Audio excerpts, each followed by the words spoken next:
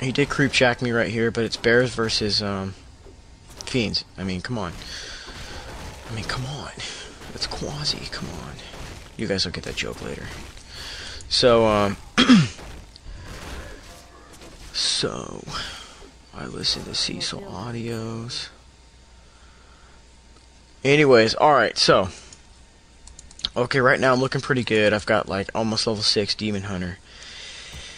And at this point I was kind of contemplating, you know, should I attack his main? Should I just try and buy some time and protect my main base?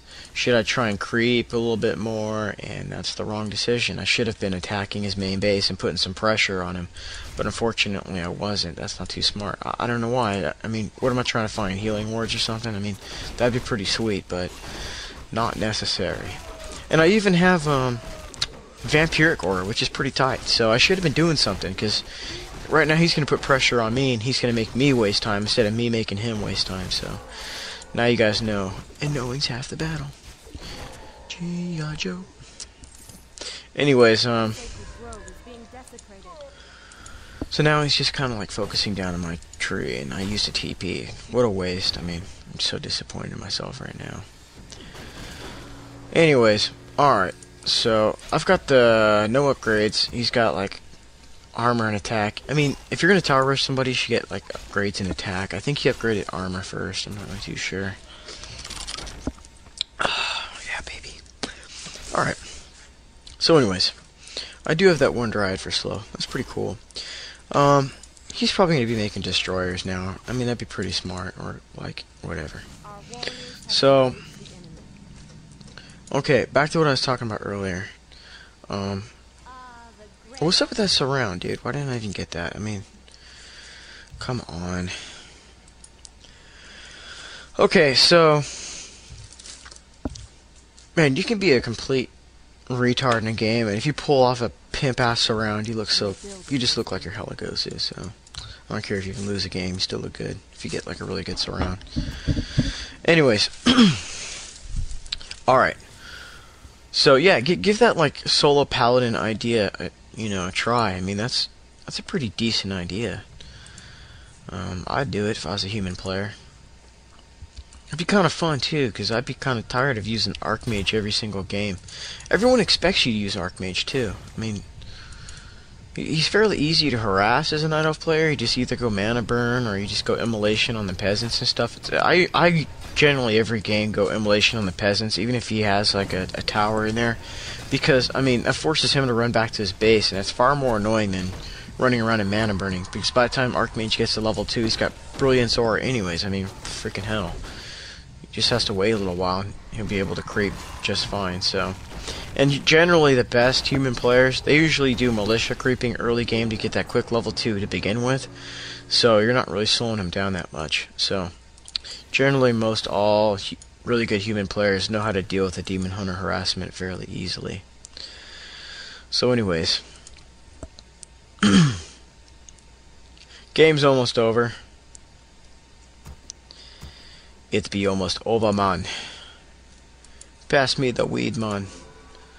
Pass Wicked the joint, man. Alright. So anyways. Okay, so I guess I'm gonna try and take out these towers or something like that. Alright, I'm gonna tell you guys what to do as Night Elf players versus undead while I'm just wanking my wiener here.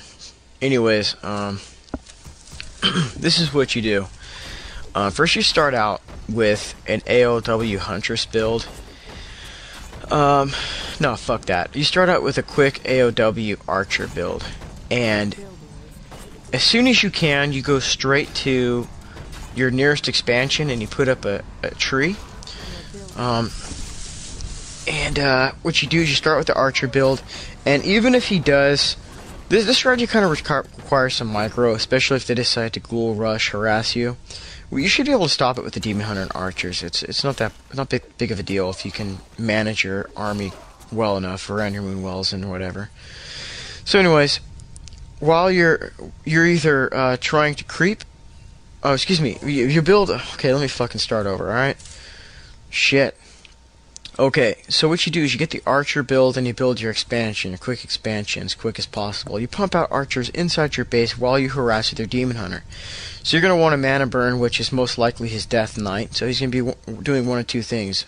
One, trying to take some obscure ass path to your base to try and wisp harass you. Or he's going to try and creep with some ghouls. Or he's going to be a freaking typical retard and try and run straight for your base. And so what you gotta do is put a wisp somewhere so you can see if he's trying to run around your demon hunter, because he probably expects you to harass. Anyways, you harass the demon hunter, mass archers in your base. After you feel you've done a successful harassment and got all the mana out of his death knight, then you go right back to your base and you creep with your archers, or you creep with your archers while you're harassing with your demon hunter. Then you take the tier 2. And by the time you're just clicking to tier 2, your expansion's ready. You walk it over to the creeps. You use your demon hunter archers plus the tree to creep out the expansion, pop up the quick expansion, fill that fucker up. By the way, you will notice I did a lame ass TP. This is another reason. I'll finish that strategy in a second. This is probably one of the reasons why I lost this game, is because I TP'd in a stupid spot, and not only that, but I didn't attack the fiends first, and I attacked the abominations, and even though I got level 6 on my demon hunters, way too late. He totally annihilated my whole army, and that's pretty much the end of the game. Good game, Cygnus. Way to fuck it up. Anyways, back to my strategy. So anyways, you should be teching to tier 2. At this point, you should be making archers plus hunts. So as soon as you're, you should have built like a hunter's hall, by the way, sometime in the middle of this process. And you should have like 2 or 3 hunts, a bunch of archers. And then what you do is you go and attack your opponent. He should be like almost at tier 2 or on his way to maybe tier 3, something along those lines, but I know it's a good time to attack at that point, because you want to run into his base, take out as many acolytes as possible, and TP out. That way, because you probably don't want to engage him. He probably has like mass ghouls, a few guards at that point, or he's got fiends. If he has fiends, you might want to spend more time harassing instead of letting him power creep. But anyways, nonetheless, you get in there, kill acolytes, then you TP out, buy yourself a new TP, go creep some more yourself. By the time you hit tier 2, you put down an Ancient of Lore plus an Ancient of Wind. Out of the Ancient of Lore, you build 1 Dryad first. Then you start building bears. And then out of the Ancient of Wind, you build Hippogriff. Depending if he's building fiends, just do like whatever, just build bears, hippogriffs, adjust your army according to what your opponent's doing. If he's building mass hippogriff, if he's building mass gargs and less ghouls, then just go straight to Drew the Talon, and then keep more archers, and get a few bears for roar, and by the time you hit tier 3, you should have master bears, and you should put up a chimera roost, and you should probably try and expand again, and just make sure your opponent doesn't expand. And then when you hit that point and you have your Chimera Roost, switch from bears and go straight to Chippo. All Chippo 24/7, baby. Whoops, undead, like so easy. So by that time you should have been able to completely counter everything your opponent can possibly make, and you should be able to out expand him, because there's nothing he can do to stop the expansion, because his army is just inferior to yours. And with some decent micro, you can even pull off that quick expansion, even if he knows about it, because you can just run in with archers and just take out ghouls and heal up your tree. And there's not much you can do, because let's face it, ghouls suck ass.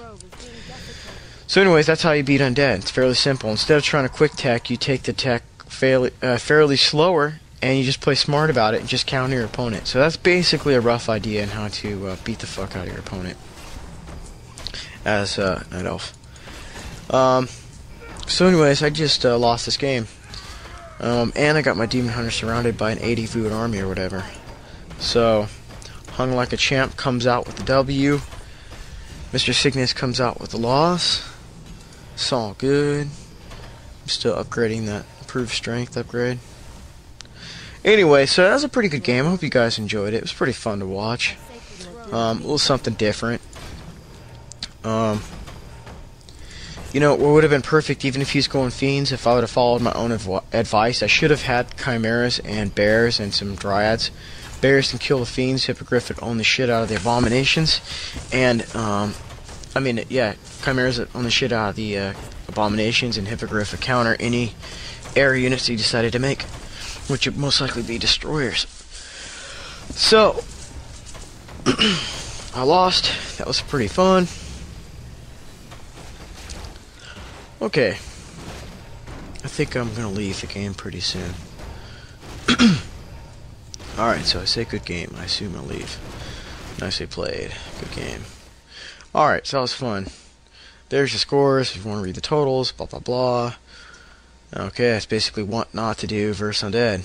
And alright, off to my favorite part of the audio commentary, the part where I get to have a bunch of fun and talk about good stuff. And basically, I've got something to share with you guys. Alright, you know, upon last time when I retired a while ago, I had a lot of PMs from people because I guess they're doing some hiring for audio staff.